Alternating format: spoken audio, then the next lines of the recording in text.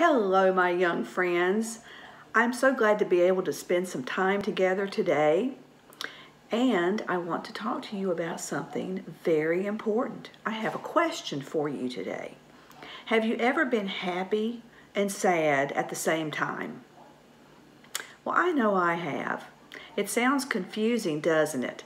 But let me give you an example. School's out for the summer. Maybe you can sleep a little bit later in the morning. You get to go on vacation, and maybe you get to do all kinds of fun things. That's the happy part. The sad part is you may not get to see some of your friends until next year, and I know you'll miss your teachers. So see, there's a sad part to that too, happy and sad. Here's something else. I am sad because Pastor Patricia and her husband, Pastor Gary, are retiring. That means they will not be working in a church like they have been for so many years.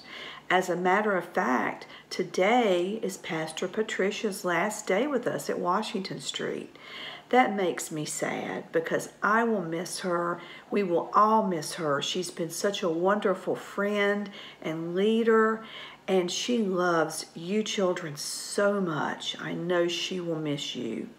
So that's sort of sad, isn't it? Well, here's something that's happy.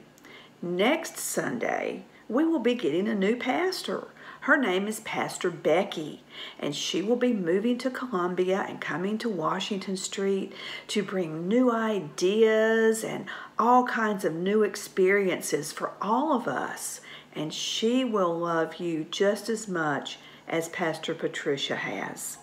So that's happy. That's good news. Now, God doesn't want us to be sad all the time. He doesn't. And there's a scripture in the book of Isaiah, another fun word, let's say it, Isaiah. That's in the Old Testament. And the passage says, "Do not be sad. I am with you. I am your God, and I will give you strength and help you. I will hold you in my hand." So that means even during sad times, God is always with us to lift us up, to make us feel better, and to just keep us going. So, we always need to remember that God is there during the sad times, and He's always there during the happy times because those are blessings for us. Now, I have a big announcement. This is happy. Next Sunday, when Pastor Becky is with us for her first Sunday, we will be having children's moments in the church again. Yay! We will be able to meet in the front of the sanctuary like we did before COVID.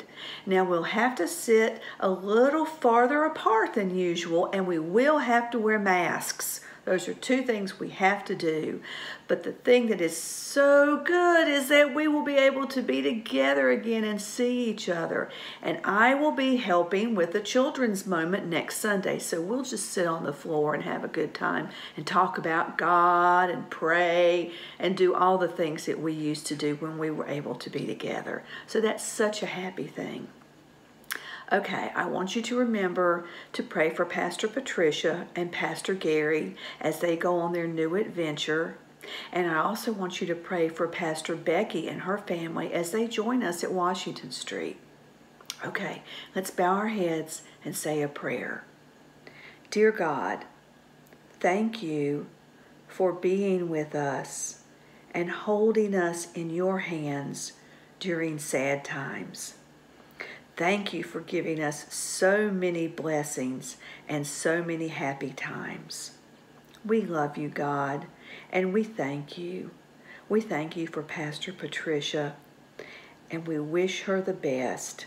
Please keep her in your hands, too. We also thank you for Pastor Becky. Hold her in your hands as she comes to join us at our church as our new pastor.